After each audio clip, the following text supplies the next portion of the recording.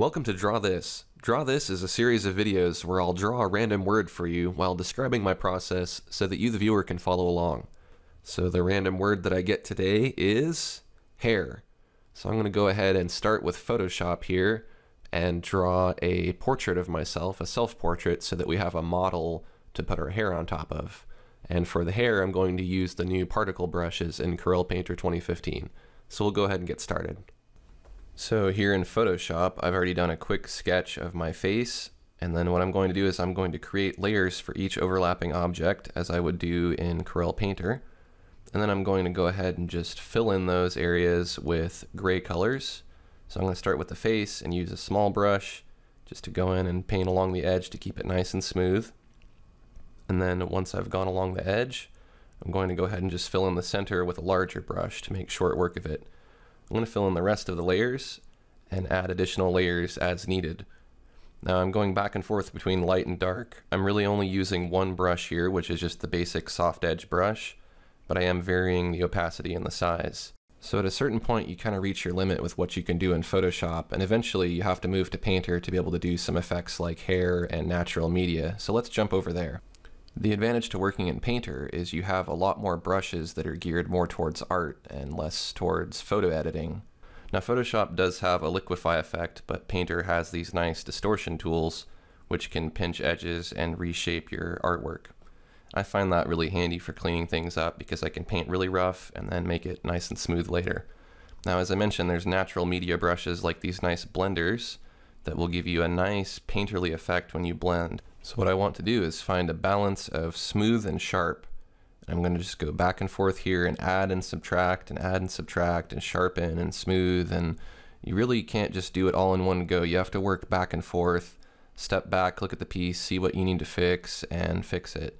And you'll see that I really jump around a lot here, but that's just kind of how I like to work. So back to our reference image here, I'm just going to continue adding fine details with this fine tip brush, and working from broad to smooth really works best. I'm ready to paint the hair now using the new particle brushes in Corel Painter 2015. So I'm going to use the brush that's called Hair Thick, which is available in my custom workspace. These brushes work better if you do quick strokes. So you want to do quick, smooth strokes. You want to start at the scalp and follow the contour of the head and the hairstyle. You want to consider whether or not there's a part, and if there is, you want to make sure the hair flows out of the part naturally. So I'm just kind of following my reference example here to know where to paint my hair, but if you wanted to, you could just paint hair by imagination as well.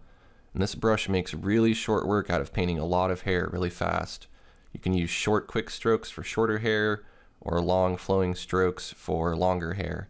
It works really well. I mean, you would have to, in older versions of Painter or even Photoshop, you'd have to paint all of these hairs pretty much individually, and that would take you quite a while to do.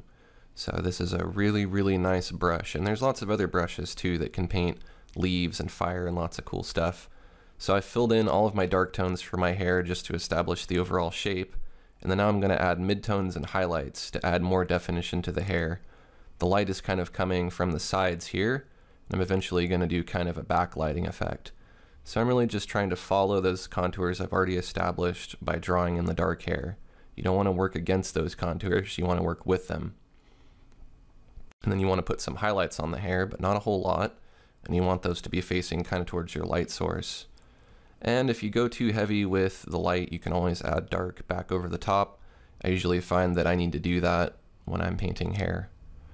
So the hair's looking pretty good now. I'll add maybe a few more little hairs here and there, and then I'm just going to wrap up this face so that we have a completed painting.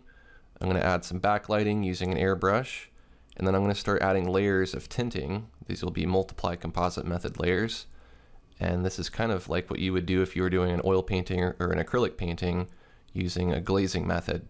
And you want to work back and forth adding layers of light opaque paint and then tinting with multiply layers. You can add some canvas texture on its own layer if you want, set that layer to overlay and fill it with a dark gray that's set to a value of 128, and then add your texture to that. And then your texture will just be on its own and can't be disturbed. Again, as I mentioned before, I do jump around a lot, so you'll see that sometimes I'm painting one thing and then sometimes I'm painting another, and I'm really just looking back and forth at my artwork to see where I need to go next. I added some focal blur by duplicating the artwork, blurring it, and then masking away the center with an airbrush. And that helps this portrait look more photographic. So now we're nearing completion on this painting. I'm going to add a few more touches just to bring the face together a little bit more. So there you go. Here's a finished portrait of myself and a really easy way to paint hair using the new particle brushes in Corel Painter 2015. If you enjoyed this episode of Draw This, take a quick second to like this video and share it with your friends. And don't forget to click the subscribe button to see my latest videos as they're released. Thanks for watching, and I'll see you next Tuesday.